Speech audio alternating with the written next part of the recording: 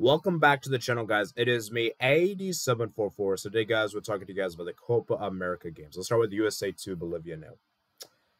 Now, as an American point of view, I am happy we won this game. Let me be clear here and say this right now, that I'm happy we won this game. But this could have been better. Let me say that right now. Because for the United States to beat Bolivia, like, let's be real, Bolivia is the worst nation in this Copa America. They're the worst nation. They're the worst nation. Now, people will maybe argue that Costa Rica, Paraguay might be worse than them. I think they're the worst team at the Copa America, at least from South America. And for me, you saw how bad Bolivia were in the day. And for the United States, we played well in this game. That first half, I thought first half we actually played very well. But the second half, man, very concerning, very concerning. Because that first half, USA were all over Bolivia. Bolivia hardly did anything. Like, the shots they had were, like, out wide. Didn't even get any close opportunities. And that Pulisic goal, I was going crazy. I was going crazy. Pulisic goal. Great goal there. Fantastic goal there. And then Pulisic even tried to score again, I believe, that first half. He had that effort there. No, actually, it wasn't. I think Pulisic had an effort again in this first half. Or maybe the second half I'm thinking about. I think it was probably the second half I was thinking of. And then obviously Pulisic combines with Balogun and does a lovely combination to Balogun to make it 2-0. Obviously he had some good chances there. Balogun had a block there. Reina had a bad miss there. Weah had an effort there. And USA was great the first half. The second half, though, a bit poor. Because we had so many chances. Ricardo Pepi came off the bench and missed quite so many chances. Ricardo Pepi, man, he missed a lot of chances. Ricardo Pepi should have just finished this game off. He should have scored to make it 3-0. I mean, like that, obviously, Pulisic had another effort there, I believe, the second half, but the goalkeeper catched it.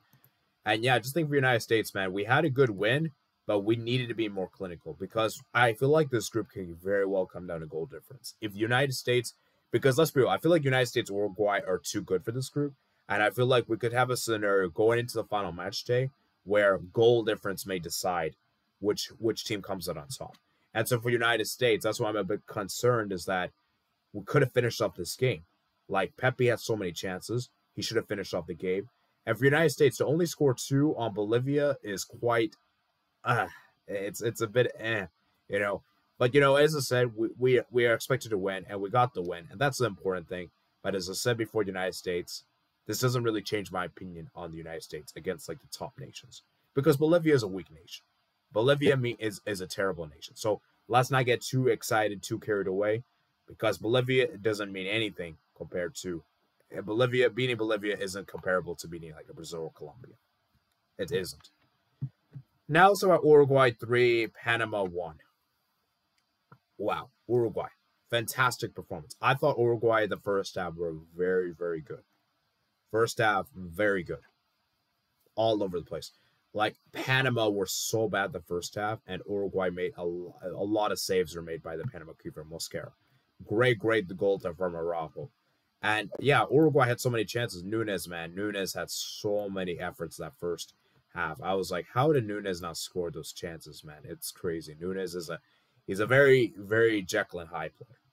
But the second half, man, I got to be honest with you guys. I wasn't convinced with Uruguay. Now, they did get the 2 goals that ultimately led them to win, led them to score those 2 goals. But for a large periods of the game, Panama actually created a lot of good opportunities. Remember, Panama had a great effort, great effort to equalize. There was this free kick they almost scored right there. Rodriguez there for the 59th minute, and yeah, Morello free kick as well. Panama were creating a lot of good chances. Uruguay were kind of being a bit passive in the second half, and you're like, hey, you know what? We're winning this game, so we'll be content. Obviously, they were pushing for a second goal, but I feel like their motivation went down because they knew they were much better than Panama. They knew they were much better, you know.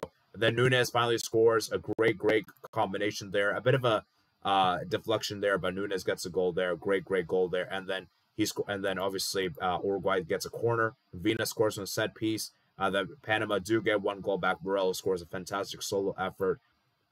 And yeah, I think for Uruguay, as I said, man, this team is looking great.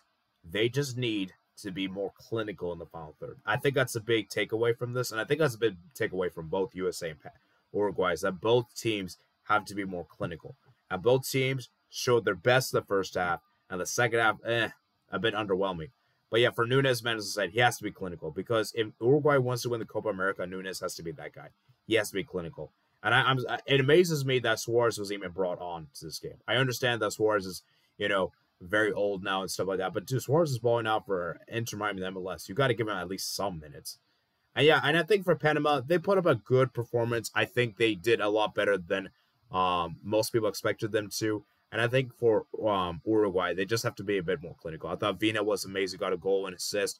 I thought Ugarte, Jarascata, Araujo, Pelestri, and yeah, the Flamengo players really did well in the day. I thought Flamengo players, and I have a friend of mine that's a Flamengo fan.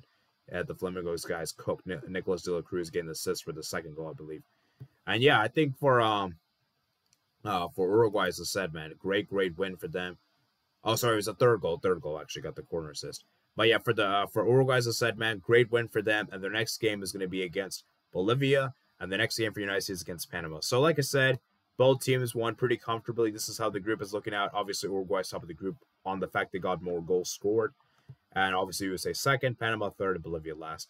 This is probably how the group is going to finish out in reality. Hopefully, United States can defy the odds and top the group somehow.